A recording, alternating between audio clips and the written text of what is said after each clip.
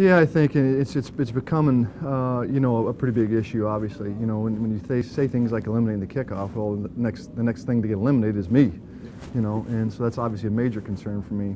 No, I'm all for player safety. I'm all for making the game safer. Sometimes, you know, I worry that we overstep that a little bit. You know, it is still a contact sport. You know, I think we have to teach kids, even our own players, our players, better techniques. You know, there's been 40-some concussions on kickoffs in the past couple of years, but the majority of those concussions that are happening not because of the collisions on, you know, against a wedge, it's by the tackler. It's the guy doing the tackling. So I think we got to, you know, we got to start by teaching guys to play with better technique, and that'll make it safer for them. Last year we were talking about the changes as far as the extra point. Mm-hmm. How do you think that went over? And I mean, do you think that there was something that did you have to pay a lot more attention to it? Was it a different thing to be able to consider every game? It really wasn't that much of a different thing for us. You know, we practiced it more. We did a lot of it in the off season in terms of kicking. You know, Mike didn't miss a PAT. We had one blocked in the opener, but he didn't miss one. But I think you saw it affected outcomes of games. It affected the outcome of the AFC Championship game, you know, with New England missing the PAT there late in the fourth quarter. And Gostkowski, and he's been the most accurate kicker, you know, one of the most accurate, reliable kickers in the league. So it adds a little element, a little bit more of an uncomfortable element, I think, for these kickers in certain situations. And it's not as automatic as it used to be. But again, it's just about adapting, you know, and I think, you know, I don't know what the official percentage was, 94-ish%, I think. So I think it dropped down some, and maybe that did what the league thought it would do. As you go to camp and putting together your units, what kind of a player are you looking for? What kind of person are you looking for? Because I have to think some guys play football well, but they're not a special teamer. Yeah, I think that is true. Number one, they got to have the desire. They got to have the right attitude. They got to, you know, we take it very seriously here. You know, I want the ability of not only what these guys have physically, but what they do mentally, the mental toughness that they show too to come out. And it's not for everybody. There's no question about it. But most of those guys aren't on our team. We're going to keep the guys that do show the ability, both mentally and physically, to do the things that I ask them to do or that the head coach asks them to do on a day-to-day basis. And that comes from knowing what to do, first of all, knowing the plays, knowing the schemes, and then number two, knowing how to do it, playing with the correct techniques. Some of the times guys don't have a lot of experience when they do it, and they go into what I call survival mode. So when the games come or practice happen, they forget everything that they're being taught, and, you know, they just rely on instinct, and that's not what we're looking for. We're looking for guys that can put stuff together sequentially without a play. With your kicking game, what is it like a guy like Nugent just has that veteran experience, and it doesn't seem like any situation phases him? Well, we've been very fortunate here for whatever's been going on now, 6 years, I guess, 5 years, 6 years, that these three guys have been together. Clark, Kevin, and Mike have been together. You know, at some point, I know the band's going to have to break up, you know, and it's happened before. It'll happen again. I don't know who or when that'll be. I don't know if it'll be this year. I don't know if even 2 years or 3 years. I don't know when that's going to happen. But there's a level of comfort in having all three of those guys, you know, because we've got a lot of skins on the wall together. And there's a lot of trust that goes into that. And on top of all that, they're three really good guys to work with. I mean, and that figures into it. I mean, when you're with these guys, you know, 8-9 hours every day, you got to be able to coexist, you know, as people. And they're not only players to me, they're my friends, you know, and I really, that's a deep thing for me.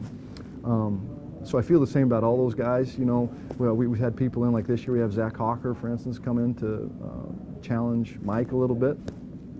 And there's no silver lining behind that. We usually bring in, we've always brought another kicker in, and it's for a reason. I think with the way that we practice now, I can control certain things, meaning Kevin can't kick every day.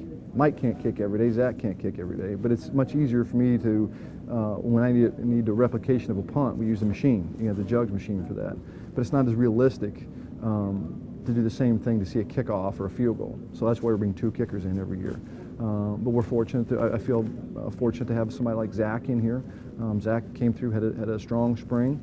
And ultimately, what's gonna play out is how they perform in preseason games. You know, when the real pressure's on the line. So I feel very good about where we're at with all three of those spots. You know, and having the fourth guy in Zach, I feel good about that. We got to keep developing even backup guys. You know, backup snappers, and you know, teams have lost games because of their inability to, if their long snapper did get hurt, their inability to snap a ball. So we got to continue to develop players we currently have on our team for those roles too. Adam Jones is a very unique player. What does it say about him that at his stage of his career he still wants to return and he still has passion and the determination to do it well? Well, I think those are the two words you just mentioned are the big ones: passion and determination. Adam is one of the most competitive players I think I've ever been around. The most competitive guy, you know, before I got here was Steve Smith, and I think he shows that all the time when you watch him play in Baltimore. And Adam is very similar.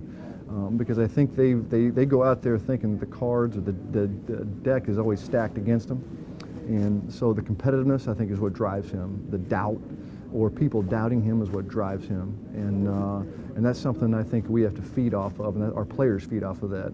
You know, now Adam has to learn how to control that. You know, he has to be able to channel that in the right directions to, you know, make it beneficial for not only for him but for us as a team. But that's what makes him special, is his competitiveness.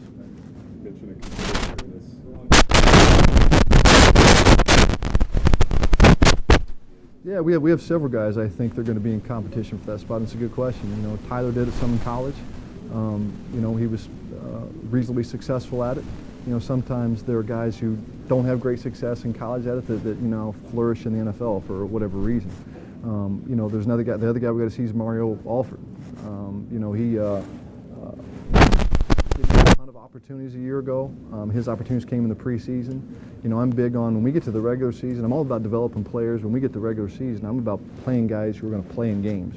So he didn't get a lot of reps in practice during the season because I needed Adam to get them, I needed Brandon Tate to get them, I needed, you know, all these other guys to get these reps. So the preseason is going to be huge for somebody like Mario Alford and Tyler Boyd to see if some of those guys can supplant Brandon or Adam. That's a good question. You have to deal with a lot of unique players in special teams, guys trying to prove that they belong on the team, and the kickers are unique. What is it like on a day-to-day basis to just deal with guys that put it on the line like that? That's the best part of my job, I think, is, you know, next to Coach Lewis, I'm the guy that deals with the whole team. I get to deal with, you know, 90 guys, and it takes me time to get a feel for everybody. You know, but I think it's the most important part of my job too, is to know what buttons I need to push, or you know, or what gets one guy going versus, you know, what I can't say or can't do with another player. And that's the most challenging thing to me, but it's also the best part of my job because it's constantly different every day, and I'm dealing with different issues every single day. And it's a great part of my profession, and I have such respect for all the other special teams coaches around the league because I know they're all doing the same thing. But I think it's the best part of my job is being able to deal with every one of these guys.